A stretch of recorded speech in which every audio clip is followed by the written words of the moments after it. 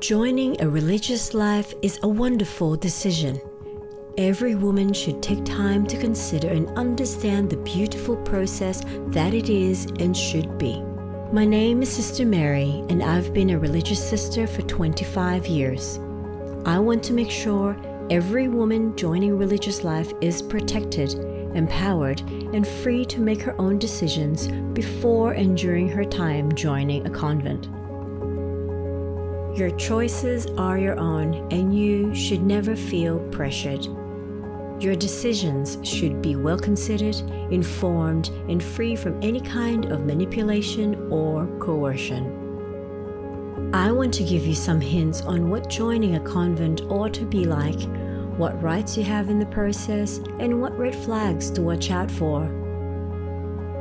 Joining religious life is a wonderful experience that should lead you to flourish in a positive, supportive community, not one that leaves you scared, confused, or alone.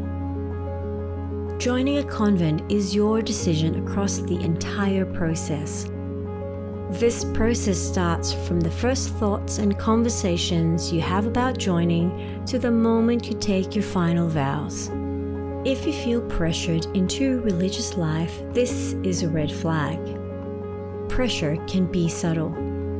It can take the form of false friendliness, suggestive language, or financial dependence. If at any point you realize consecrated life is not what you're called to, your decision must be respected.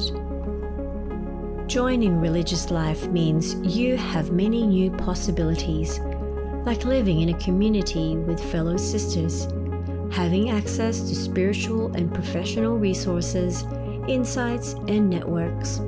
On the other hand, you give up many others, like having children, living an independent life, or earning and keeping your own money. Given the huge impact this decision has on your life, you have a right to be informed of all its aspects and implications before taking it. You should read the statutes of the congregation you are going to join, know its history, and speak with people whom you can ask critical questions.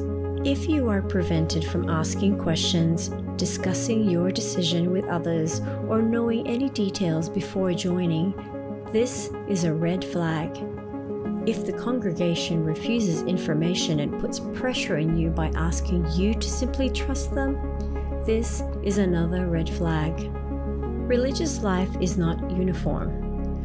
There are countless congregations and orders, some more dedicated to a contemplative style of life, some to studies and teaching, some to social work. Make sure you research a variety of communities before you decide which one to join. If you encounter a community that pretends to be better than all others, this is definitely a red flag. Joining a religious life does not erase your individual personality and freedom.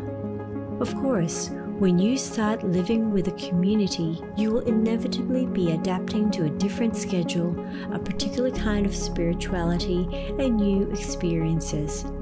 However, if your personality changes to a degree that old friends, parents, and siblings do not recognize you, this is a red flag.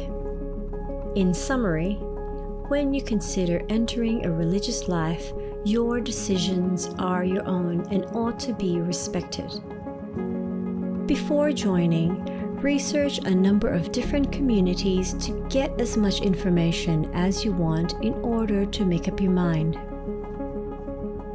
After joining, some things in your life will change radically, but your individuality should remain the same. Remember, this is your life, a way of life you have freely chosen, and it should be a happy one.